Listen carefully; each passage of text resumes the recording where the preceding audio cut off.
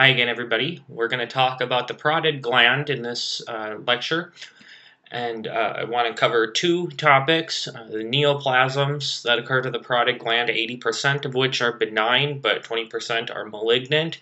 So those are going to be important to know about, and then some inflammatory issues that can happen. One is inflammatory secondary to a cause, which is a stone in the gland, and another, which is an actual infection. So I termed this lecture the parotid gland, even though there are three salivary glands on each side. Just because the parotid gland is the largest of the salivary glands, and that just happens to be where most of the neoplasms happen, and that's going to be the most common problem that you see with the parotid gland. The parotid gland is on both sides. It is enclosed in a fascial sheath, and it covers the masseter muscle deep to the vertical ramus of the mandible and up to the auditory meatus. It is drained into the mouth via Stenson's duct, and it drains roughly above the second molar. So that's the second upper molar, the maxillary molar. It receives innervation from the glossopharyngeal nerve, and this is autonomic sympathetic innervation for creating saliva. There are various structures that pass through the parotid, and that's going to be important when it comes to doing parotidectomies or any kind of surgery or manipulation of the parotid gland. Most importantly is the facial nerve.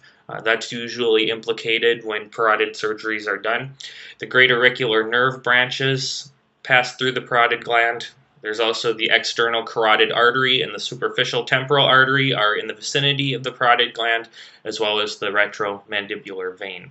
The lymphatic drainage, and this is going to be important when we talk about infections, the lymphatic drainage is to the cervical nodes. So the three glands, the three salivary glands, are the parotid, the submandibular, and the sublingual. And sublingual just meaning below the tongue. Here's the structure of the tongue here, and here's the sublingual gland. The parotid gland is drained via Stenson's duct, as mentioned. The submandibular gland is drained via Wharton's duct, and that's going to come out below the tongue. And the sublingual gland is drained via Bartholin's duct, which then drains into Wharton's duct and then out beneath the tongue. Parotid gland tumors can be benign or malignant. About 80% are benign, 20% are malignant, and this is specifically the parotid gland. Now, if you have a tumor in the submandibular or sublingual gland, it's more likely to be malignant than if it were in the parotid gland. So about 8 in 10 parotid gland tumors are benign, but they're more likely to be malignant if they're in the sublingual or submandibular glands. Although the vast majority happen in the parotid gland. The depth of invasion is variable regardless of whether the tumor is benign or malignant, so that's not necessarily an important marker. Of course, if it is malignant, then it's going to be important, but benign tumors can be invasive as well. So both benign and malignant parotid tumors present as a mass. You can't tell just by looking at the mass. However, pain and facial nerve palsy are very salient features of malignancy that don't tend to happen with benign tumors. You don't need to have pain and facial nerve palsy with malignancy, but if there is a mass and pain and facial nerve palsy present, then that's suggestive of a malignancy. So here's a parotid gland mass, just right in that area of the parotid gland, and right around that temporal mandibular joint area. Another one.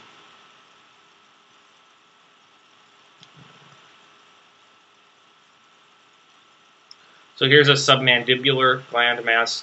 It can be difficult to tell this from a sublingual gland mass, but the best way is to know that this is just, these are, the submandibular gland masses are more on one side than the other. So here's a bilateral occurrence. And then here's a sublingual gland mass, more at the midline.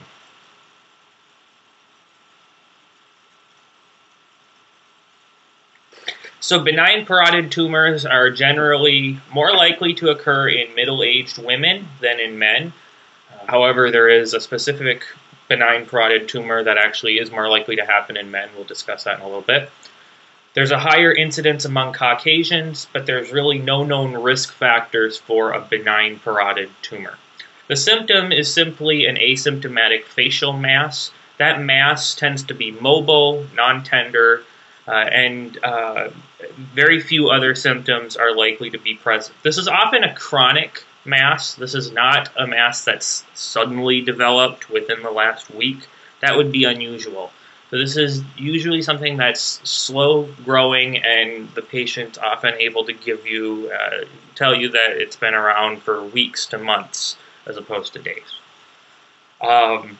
So for diagnosis, physical examination is really what's going to help you get down to the point that this is a benign parotid tumor. Basically, you have a mass in the parotid region, but that's not enough, of course, to diagnose a tumor. It doesn't. You aren't able to exclude malignancy just by that, and so you can do imaging, but a necessary step is fine needle aspiration, because it's the fine needle aspiration that will tell you if this is a malignancy or not. Remember what I said, that with malignancies, there's a tendency towards pain and facial nerve palsy, whereas with benign tumors, we don't see that. But it's not always the case, so you still have to do a fine needle aspiration, and that's going to help you with your operative planning to determine if it's benign or malignant. Something that you'll never do is an open biopsy, so that's never the right answer. The different types of benign parotid tumors, the most common is a pleomorphic adenoma. It makes up 80%. Warthin's tumor makes up about 5%. This is more common in men than in women. And then there's an association with Warthin's tumor with smoking, so that may be a reason behind that. Godwin's tumor makes up 5%, and then there are various others. So this isn't necessarily something you need to memorize, but pleomorphic adenoma is the most common benign parotid tumor. So what do we do for treatment? After we've done our fine needle aspiration, we've determined this is a benign parotid tumor. We've probably done some imaging, perhaps a CT or an MRI, to really get down where this tumor is, how deep it's invaded, how many, if it's invaded the deep lobe of the parotid gland or just restricted to the superficial lobe. From there, then we can decide how much surgery we need to do. If the tumor is restricted to the superficial lobe of the parotid gland, then you may just do a lobectomy with histologically clear margins, ensuring that you have removed all of the tumor. If the tumor, however, has invaded the deep lobe of the parotid gland, then the procedure of choice is a full parotidectomy. Preservation of the facial nerve can be challenging, especially if you're doing a parotidectomy, and so preoperative imaging is really useful in assisting, because you can that helps you find where the facial nerve is traveling in the patient, because everybody's different. Not everybody has exactly the same anatomy. So when you're doing your operative planning, if you know any kind of anatomic anomalies in the patient, that can help you in making sure that you're not nicking the facial nerve and causing palsy in that patient. Okay, malignant parotid tumors. So 20% of parotid tumors are malignant. However, about 40 to 50% of tumors of the sublingual and submandibular glands are malignant. Risk factors include tobacco use, especially chewing tobacco, and then exposure to iodizing radiation.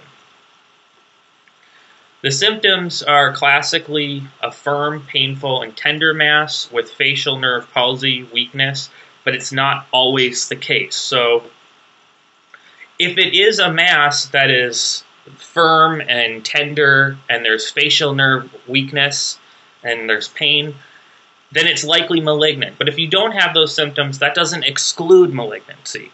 So I don't want you to think that this is one or the other. So classically, the USMLE, if they want to give you a malignant tumor, they're probably going to give you the classic firm, painful, tender mass with facial nerve weakness. But I just want to stress that it's not always the case that a malignant tumor presents like that. You may also see an enlarged cervical node. Remember that the parotid gland drains to the cervical nodes. So if that is present, then you'd want to document that. For diagnosis, again, you're going to do a fine needle aspiration of the mass or of an affected node if one is present. And then once you've diagnosed the malignancy, you should do imaging to plan for surgery. The types of malignant parotid tumors include the mucoepidermoid carcinoma, which makes up about 50%. And then there's some other tumors, the acinic cell carcinoma, which is 17%, adenoid cystic carcinoma, which is 15%, and squamous cell carcinoma, which I addressed in another section, about 10% of tumors of the parotid gland. Treatment is based on histologic grade and depth of invasion. Certainly for the USMLE, you don't need to know how to grade these histologically, but you should know that lower grade tumors are more favorable to the patient and higher grade tumors are less favorable to the patient. And you should know if it's a low grade tumor and it's confined to the superficial lobe, then you may be able to just do a superficial parotid lobectomy. However, in most cases, when it's a malignant parotid tumor, you're going to need to take the entire parotid gland out on that side. That's going to be the treatment of choice. And so I would remember that. If you don't remember any of these other 3 pointers here, just remember that with a malignant parotid tumor, most of the time, at the very least, you're going to have to take the entire parotid gland with the tumor out. If it's a high-grade tumor, a lot of times there's also going to be a radical neck dissection because there's concern of seeding to the nodes, and a lot of times post-operative radiation will be administered to kill any remaining cancerous cells. Okay, so moving on from neoplasms to inflammation. Calculus sialadenitis is just a stone formation of stones in the salivary duct.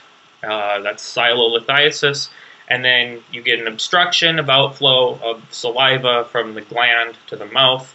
And most commonly, these occur in the submandibular duct. However, they can occur elsewhere too. So the submandibular duct is just Wharton's duct. It's the same thing. So these can occur anywhere, but they most commonly occur in the submandibular duct. So you can think of this in some ways kind of like cholelithiasis, in that you're getting obstruction of outflow, and then you can get an inflammation from that and pain. So the symptoms are recurrent postprandial localized pain and swelling. So think of that. You eat. When you eat, you're supposed to secrete saliva to help you digest that food. And if you have a stone in your gland, then as you're trying to secrete saliva, it's going to be blocked, and that's going to cause pain. So recurrent postprandial localized pain. And then swelling can happen too because the saliva gets backed up, and that can inflame and disrupt the tissue.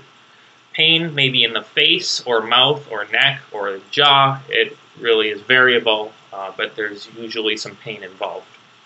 Xerostomia could be present because you're not getting sufficient amount of saliva because you have a blockage. So that's just dry mouth. So for diagnosis, I don't expect the USMLE to ask you how to diagnose this, but I do want you to know that the gold standard for diagnosing stones in the salivary duct is sialography. However, sialography is contraindicated if the patient shows signs of infection. So all sialography is they shoot up the duct with a contrast material and then take pictures of it. That's the gold standard. I've never personally seen it done. So personally, I would start with plain films, get a lateral and oblique jaw view. About 80% of stones are radio opaque, and so you may be able to see the stone, and that would be diagnostic if you can see the stone, especially in a clinical setting that's consistent with sialadenitis. Sonography is another way that you can find the stone, find the obstruction. However, the problem with sonography is that if you're not experienced at visualizing the salivary glands with sonogram, it's not going to be very useful for you. So personally, I would start with plain films, get the lateral and oblique views. You may be able to see the stone. If you can't and you're still considering calculus sialadenitis, then you can go for sialography. But if the USMLE asks you what the best test is, the most accurate test, it's sialography. Okay, so here's why I would start out with the x-ray, because in some patients it's obvious. Here is a stone of the submandibular duct.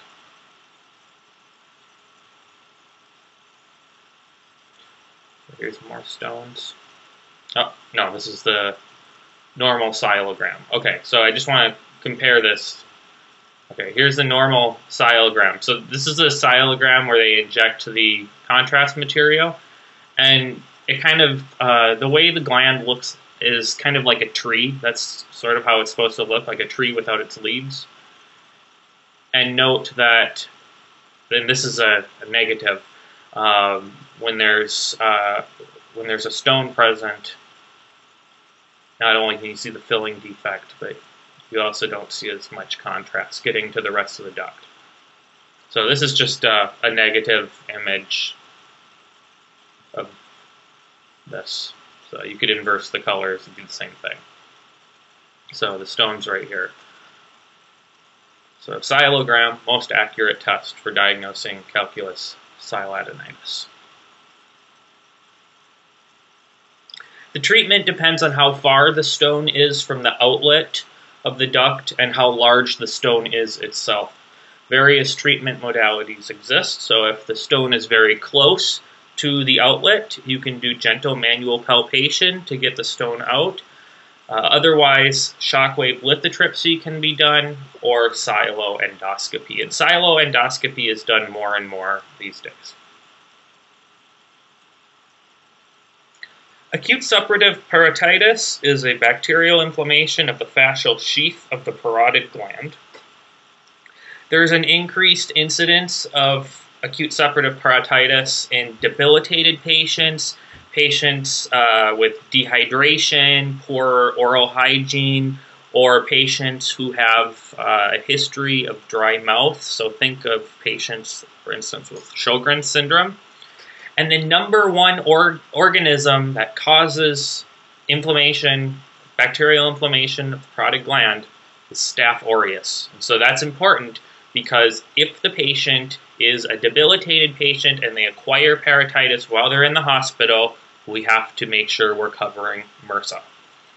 So symptoms include a unilateral painful inflammation of the gland. There's often overlying erythema, and then your typical inflammation symptoms, fever, constitutional symptoms. A lot of times if you look inside the patient's mouth, you can even see a purulent exudate that can be noted from Stenson's or Wharton's duct. For diagnosis, radiographs can be useful to differentiate out calculus sialadenitis that can produce similar symptoms and that you're getting pain in the gland. But fever and constitutional symptoms will definitely point you more towards a pyogenic inflammatory problem. Otherwise, this is a clinical diagnosis that you're making here. So here's an example where you can see pus in the outlet.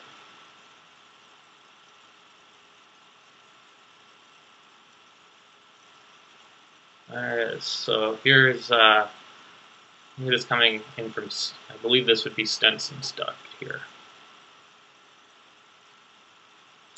So what do we do to treat the patient? First, we want to try conservative measures because not all of these patients will need to go to surgery. So we try to treat the infection.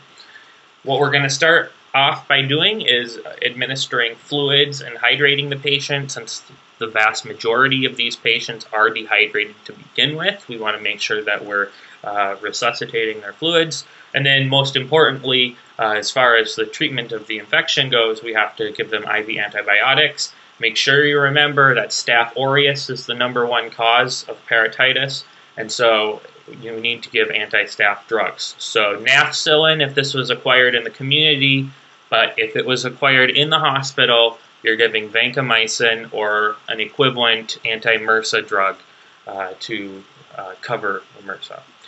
You can also use silagogues that can help expectorate the pus and infection out of the duct. And so something like that would be like a lemon wedge that actually causes constriction of the duct. And so silagogue just means something that makes you salivate. So lemon wedges is what's classically used, although there's probably other things. Warm compress can be done for the pain as well as NSAIDs.